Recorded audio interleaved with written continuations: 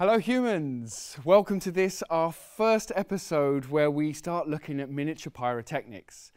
And what do you know? Everyone seems to have arrived for this one. I think there's something about explosions, right, that draws us, that draws a crowd. And I think that's probably because we don't really see them very often in real life, which is a good thing. Mostly they're still reserved for blockbusters that maintain that to really solve any serious problem, you need some explosions. But many of the huge, devastating explosions and fireballs that we've seen in movies might not be quite as big as you think.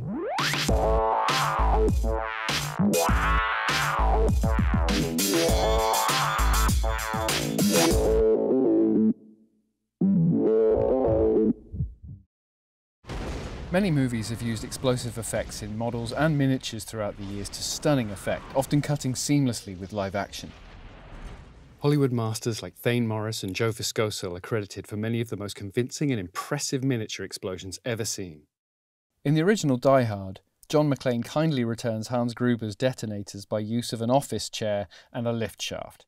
This lift shaft was in fact only 12 feet tall and was a forced perspective miniature to make the shaft appear much deeper. A pyro charge was detonated from beneath and the resulting fireball was captured completely in camera. Thane Morris used a low-temperature benzoyl peroxide powder for this fireball effect, which allowed the miniature to survive a few retakes without it being destroyed. Likewise, the Nakatomi Plaza rooftop explosions were also miniature, including a radio-controlled helicopter for the scene. A version of this helicopter miniature was also rigged to fall from the sky and explode when consumed in the blast.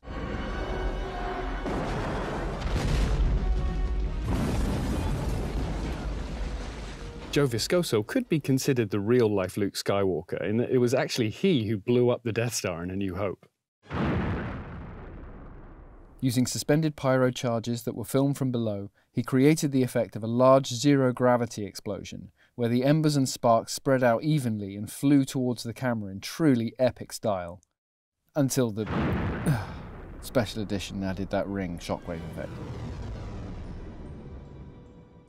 Throughout the years, Joe and his team created some of the most iconic movie explosions, including 1996's Independence Day and the destruction of the White House.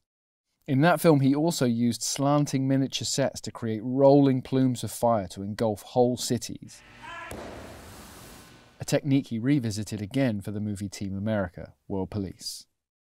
In more recent years, studios such as KernerFX have further pushed the envelope in miniaturizing pyro effects for films, such as these impressive examples from Terminator Salvation. Here you can see how a combination of miniatures and precise control of pyrotechnic effects can create very realistic results that appear much bigger in scale. Today we're just going to be scratching the surface of pyro effects for miniatures, and hopefully explain how these effects can be used as effects elements. Oh, and don't worry, we will definitely be revisiting this subject in future episodes. Now, we take health and safety very, very seriously here, and I know a lot of our episodes are tutorials of how to do things. That's really not what this is. This is a demonstration, and we strongly encourage you not to try this at home, and certainly not indoors. We're conducting these tests in a controlled environment with professionals who know what they're doing. But before we get started, if you're enjoying the content, please don't forget to smash that like button. All right, JP. Hello. We're going to blow some stuff up. Well, we're not going to sort of actually blow any particular thing up, right? We're going to make explosions. Yes. Yes. Okay, so say, you know, we want to make a really tasty elements package, let's say, of explosions. That would be pretty sweet. How might we go about this? Well, yes. I mean, this is a really good opportunity to test miniature pyro, meaning pyro effects or explosion effects tailored more for using with miniatures or models, so creating the look of a larger scale explosion but keeping it small. So we can film it at high speed, or we can film it within the confines of a studio quite safely, and this is a really good way of testing it by going through a few different materials. Right, okay. We're after things like a nice fireball, or we're after lots of sparks or something that that looks bigger in scale than it actually is. And that usually means more texture, more detail, more variation rather than just a big flash. Right. So that's what we will get from a mixture of these powders. Right, okay. So how do we create these explosions without losing body parts? Usually it's a good idea to start with small amounts of material. I think the wise choice, being that we're indoors, is to use powder-based effects rather than gas or liquid fuel such as gasoline, petrol. Right. Liquid fuels tend to burn with residual spillages and things like that, and likewise gas, any unburnt gas that we'd have in our charges or in our effects can build up over time and be nasty. So for today's use, we're going to be focused more on powders. And one of the main advantages of using powder-based pyrotechnics is they tend to be very quick burning or very quick acting within the air. So the majority of the effect is going to be dispersed in the air itself. So by the time any particles hit the floor, they are not lit. There'll be a few little, there'll be a few little burning residue bits. Okay. But but on the whole, they'll be reacting within the air itself. So I assume we've got a variation here. Yes, so we've got a wide selection of powders that we can use for this type of effects. Today I've just focused on a handful. Some are metallic-based powders, some are organic-based powders. For the hippies? That we can use in different quantities, different mixtures, that will give us different effects. So we're not actually using explosive powders per se, we're using powders in conjunction with what's called a lifting charge, which is a way to disperse these powders in the air and burn them. So these powders in themselves are not explosive per se. You'll actually see that the effect is developing within the air, and what's actually happening is these powders are burning up in the air very, very quickly. And we can actually mix different quantities and different mixtures and ratios to give different results. I think the objective of today is to try and replicate the look of a larger explosion, but using materials that can do that for us on a smaller scale. So we can keep it safe and we can film it in a more controlled way at higher frame rates to give the impression of a larger scale explosion. Right, well, we've got a couple of things, and actually Rai has brought his new baby, so we're going to get that out, and it's going to be a little bit of a shoot-off, actually, between Canon and Blackmagic. Who knew? So have you had a look at this on the settings and stuff? Today is gonna be the actual first day that I play with this little bad boy. C300 Mark III. Mark III, baby! While Rai gets familiar with his fancy new camera, I'm off to set up our black drape background. So using these chunky Americano stands, because we can get a good height with these, because we're rigging our charge quite high up, we want to be able to get our drape nice and high if we need to. So I'm going to hang the drape on a scaffold pole using these Big Ben clamps. So these are specifically to put into heavy duty stands. You wrap that around there, and then you clamp your scaffold pole on, and then we can hang our drape from that. So it's like industrially solid, so you can put good weight on there.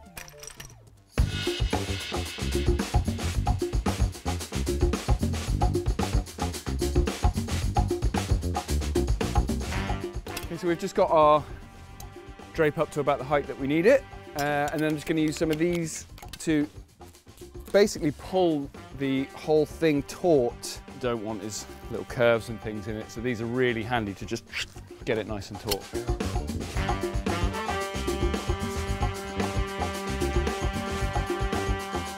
Now our drape's at a good height, JP and I just need to figure out our overhead rig. Okay. So basically, ideally, I just need to kind of mount this little pulley onto the scaff, right? Mm-hmm. So I could, Maybe if you come this side of that thing. Okie day. And then thread that through. Because I can literally just, I can just pass that and pass it through. Yeah?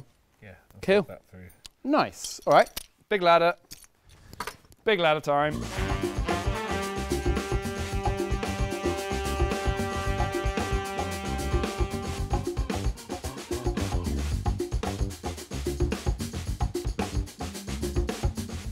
Going to use a knuckle to tie this off once we're sort of happy with our height of our rig. But then obviously what's nice is we can then just adjust height, slid it in, and then hold it in place with this. You happy with that, Japes? Yeah.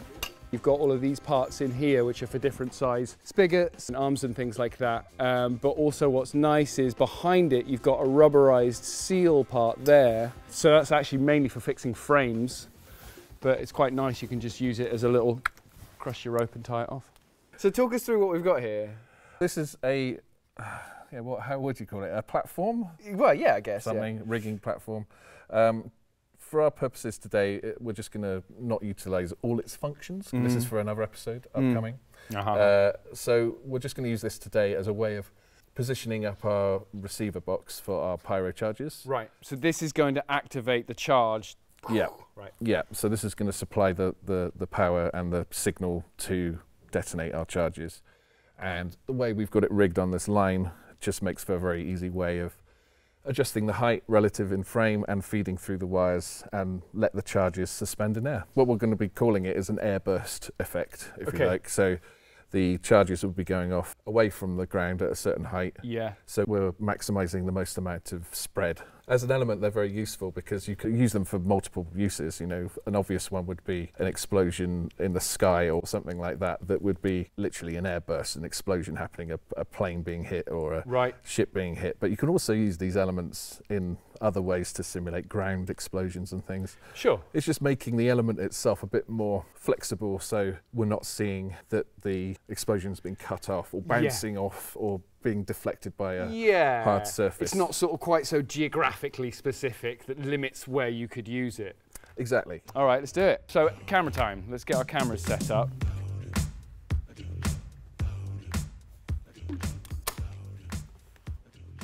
So you want raw, because JP does everything raw. It's worth mentioning here that Rise Camera is currently one of only a handful of models that can shoot 4K RAW at 120 frames a second. In the past, this type of frame rate at this high resolution would have had to have been shot using a specialist high-speed camera, such as a Photosonics or Phantom camera. 120, nice. So with all of our safety checks done, we move back to a safe distance with our trusty fire extinguisher at the ready. We're all set to do a run of tests, starting off with small amounts of powder in our charges, then adjusting the mixtures and amounts as we go. 3, 2, 1. Can I get a rewind? Ooh. Oh, beautiful. Nice.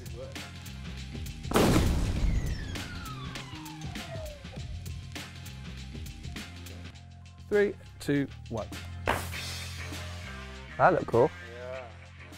That was more creamy. Yeah. That's a good shout. Yeah.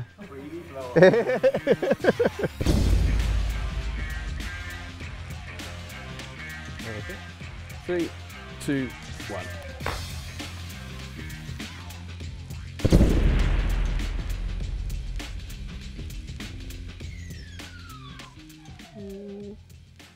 Battery's about to die, I think, but we can squeeze one more up.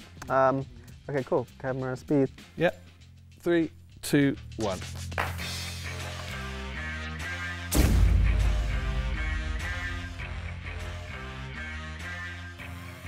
Three, two, one.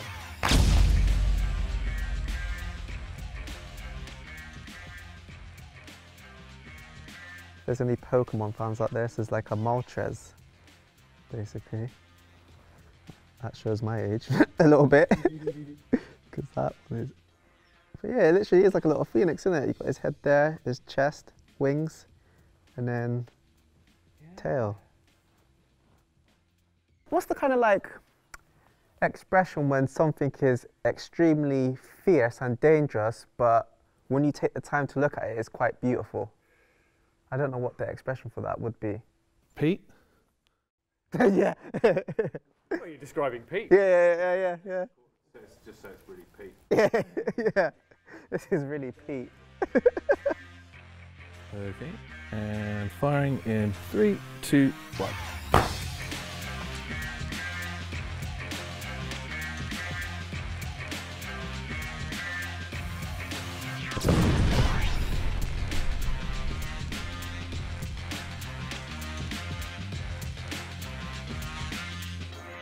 Three, two, one.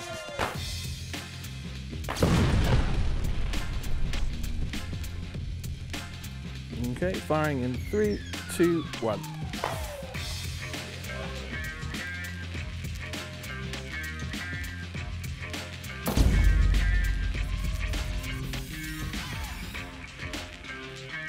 Okay, 3, 2, 1.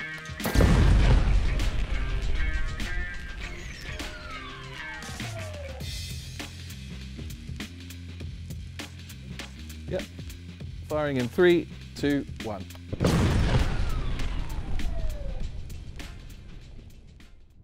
Now we decided to mix things up and fire some more directional charges. We dressed one of our wooden plinths in black drape and set our charges on top. Since our charges are now going to detonate in a more skyward direction, Ry reorientates his camera 90 degrees to maximise the effect being captured in maximum resolution. So, I guess the idea is to, it kills me to say it, but put the camera into bloody portrait mode because the bombs are going to go up. So yeah, gonna have to try and change the orientation of the camera. Hey, these will look great on stories. Yeah, that is true, that is true. Right, so basically I'm gonna take this plate off and then shift it so it's that way. And then hopefully, when I took the camera down, I can slide it back on like this and then the camera will be like that. So all filmmakers should have one of these, a leather one. See if it works. Slide it on. Boom. Boom. Days, it worked. Yep. And now the idea is to go like this. Yes. And now we're shooting in portrait. It's not for Instagram, Ryan, it's okay. Okay, alright then. Camera's speed. Okay, firing in 3, 2, 1.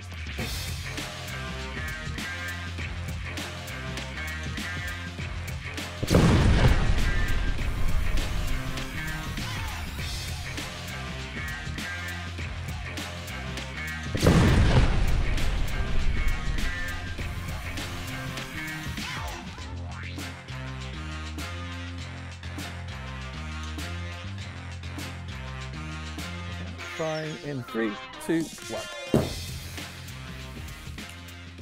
Yeah, that was more fire. Yep. That's a shame it didn't come back into frame.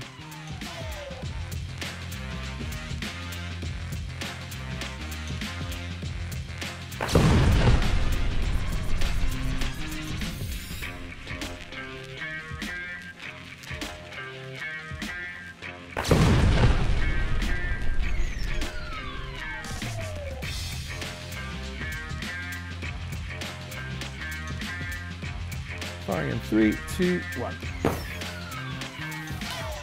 Yeah. Oh!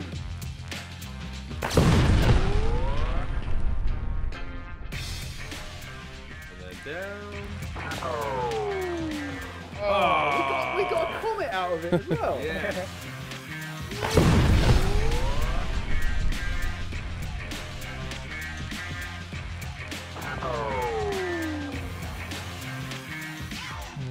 Camera speed.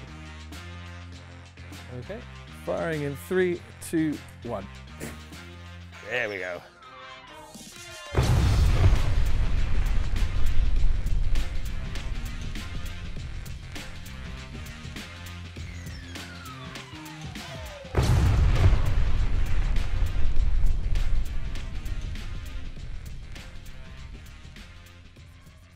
Here JP's rigged some charges that look equally terrifying and hilarious. Anyone else getting Nintendo vibes? These are the same small charges just inserted into polystyrene balls. JP drilled a hole to set a charge inside in hope of creating more of a bursting effect at the explosion, with the outer shell of the ball creating some nice chunky debris. 2, 1.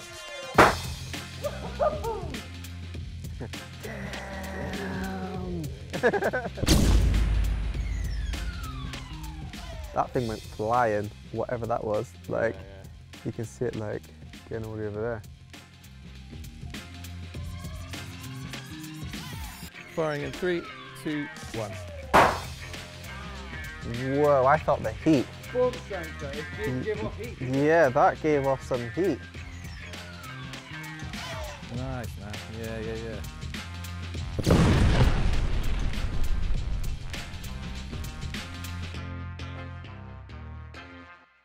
Well, Well, that was fun and safe. I hope that this really kind of demonstrated to you, A, that we're very safe professionals, but also the way that different frame rates and use different powder textures can create really realistic looking pyro. Yeah, that's a lot of smoke. As I was saying, I hope that was a good demonstration for you to give you a sense of how different frame rates and different powder mixtures can really help to sell a really tiny explosion as a really big one. And don't worry, we're definitely going to be coming back to this because, you know, we've got a few other things that, that need to be exploded. So I hope you've enjoyed it. This is Tommy for InCamera. See you next time. Bye-bye.